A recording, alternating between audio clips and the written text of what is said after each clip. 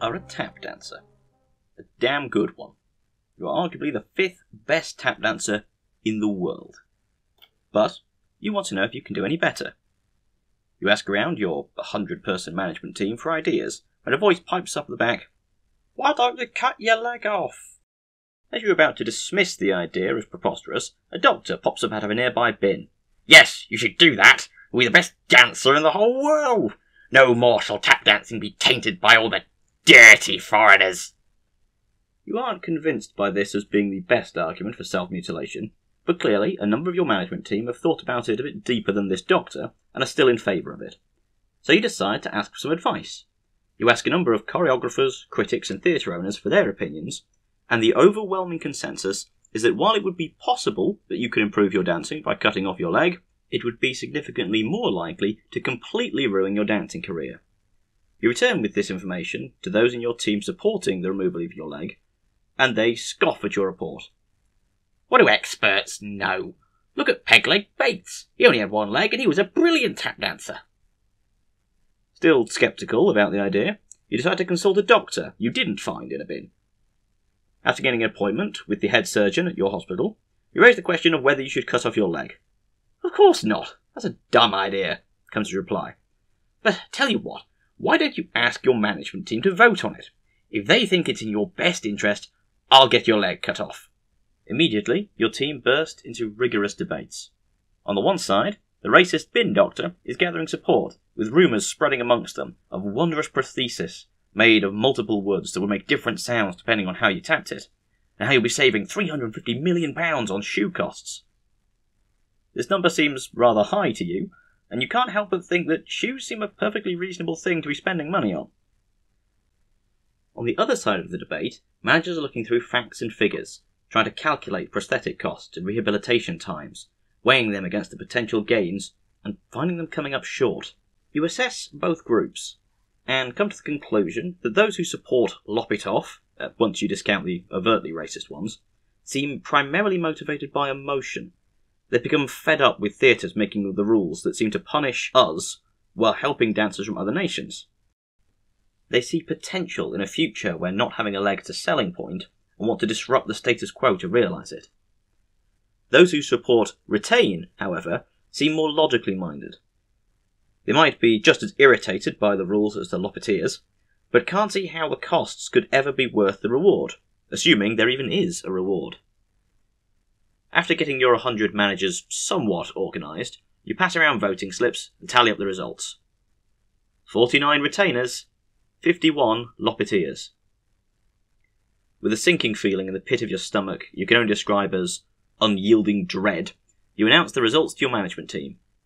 As the Loppeteers loudly celebrate, you distinctly hear the racist doctor loudly announcing, "That'll show those dirty foreigners." As your eyes survey the crowd, you notice a hand raised at the back. Making your way over to it, you find a single member of your management team obliviously staring into the middle distance. Once you finally get his attention, he turns to you and asks, "Quick question. What's a leg?"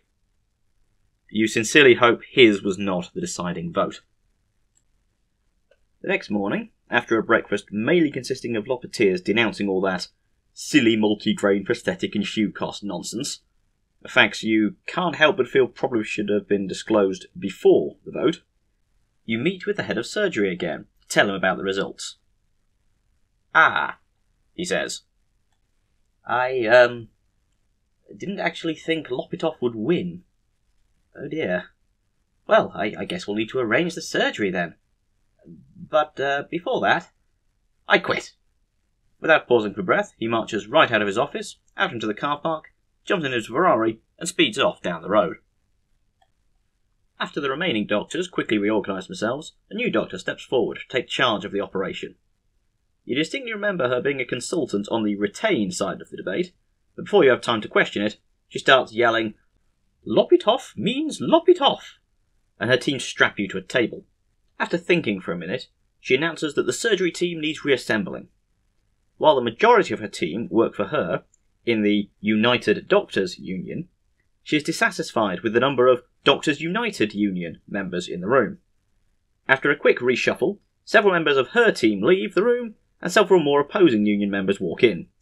Never mind, it's fine, everything's fine, she screeches. Let's get the operation started. Given the complexity of the operation, the anaesthesiologists have said they can give you 2 days to get the procedure completed. Confident in the time span she's been given, she signals to start the anaesthesia, reaches down, makes a large, deep incision. Okay, now what? She asks, turning to her team. Well, clearly we need to cut off the leg above the knee, one voice pipes up. Don't you mean below? Asks another. Knee? A third voice inquires. I thought we were cutting off around the ankle. The head surgeon signals to a medical student to go next door and work with the prosthetic designers to come up with a plan. For most of the next 2 days, all that can be heard from the planning room is loud arguments, the sound of furniture breaking, and the soft cries of the medical student. With only a few hours remaining, the door opens, and the 27 prosthetic designers walk out muttering, "I'll have to do." The medical student, pale and sweating, quietly walks over to the head surgeon, hands her the plan with one hand, while the other picks up a scalpel from the table. God have mercy on my soul, he whispers, as he slits his own throat, an action that does not fill you with confidence. Ignoring the fresh corpse of the medical student at her feet, the head surgeon triumphantly reveals the master plan.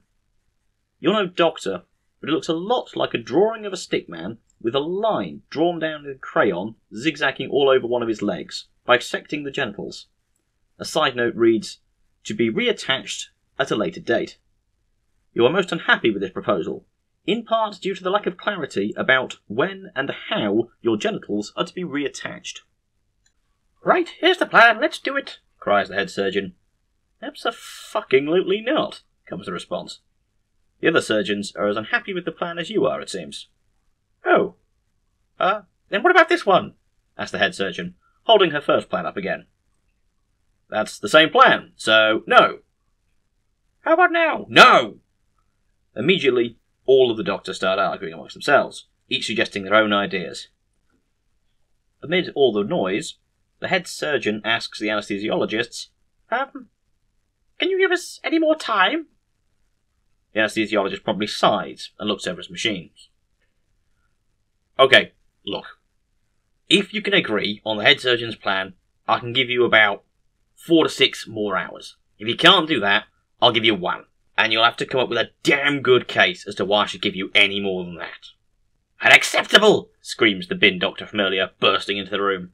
"That could mean the dirty foreigners are winning! If lop it off means lop it off, then lop it off already!" he screams, brandishing a chainsaw. You are relieved to find this option garners even less support than the first proposal, and the extension time is agreed. While the doctors proceed to argue a lot and achieve very little, your gaze wanders over to the viewing window where your management team await. From what you can tell, they seem to be arguing as much as the doctors. While many seem to have stuck to their original views, many on both sides seem to have changed their mind on the subject.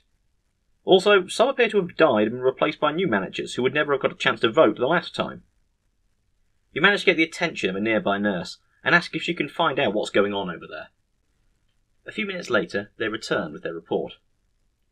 I asked a few of them if they'd changed their minds, and of the ones who had, more seem to have switched from LOP to retain, then switched from retain to LOP. But I couldn't ask everyone, so I can't be sure that holds true for the group as a whole. Also, it appears that a number of your theatre performances that you were scheduled to appear in are being cancelled. This doesn't come as much of a revelation. If anything, it struck you as inevitable. However, you are surprised to learn that one of your management team, who was very vocal about the benefits of removing your leg, is the one cancelling your shows in his theatres. The nurse is kind enough to inquire on your behalf his reasoning on this inconsistency. "Oh, it's nothing to do with your leg being cut off. It just makes more sense for my theatre to have 2-legged dancers. But it's nothing to do with your leg being cut off." Sadly, the nurse does not agree with your suggestion to slap him in his stupid face. Before being called away, she does inform you that a lot of foreign theatre owners are showing interest in hiring you for their shows after your operation, at 1/10 of your usual fee, non-negotiable. With a sigh, you look down at your leg. It looks to you as though the initial cut could be treated fairly easily. Sure, there'll be a scar, but you'll still have a leg. You beckon over the head surgeon to inquire about the options. "Well, yes, we could salvage your leg," comes the reply. "But the will of the manager said 3 days ago they wanted to cut your leg off, so that's what we're going to do." You wonder if the managers could be asked again, citing the nurse's findings. Well, we can't keep asking the same questions over and over again. It'd be like saying that their answers last time didn't matter. You retort by pointing out that if their opinions didn't matter, you wouldn't be strapped to this bloody table in the first place, with a gaping leg wound. You continue by pointing out that a second vote could contain more detail than the first and make the doctor's job much easier. If you gave the management team all the options to choose from, they could rank them by preference, and the least unpopular option could then be selected as a viable compromise. This option seems to confuse the head surgeon, who takes a moment to try and process the idea. After a pause, she responds, No, it would be undemocratic to keep asking the same questions. Then turns away to ask the doctors for the fourth time if they want to go with her plan. It dawns on you that if they delay this much longer, that chainsaw will be your only option left. You take another look at the chaos that surrounds you. The doctors are arguing, the management team are arguing, your leg is still bleeding and starting to get septic. The anaesthesiologist is looking at his watch and tutting. And to top it all off, the bin doctor is still muttering about dirty foreigners, and has begun vigorously humping the chainsaw. As despair at your helplessness reaches new depths, you find yourself asking the same questions over and over again. How did we get here? Why was this allowed to happen? And how can this possibly end well?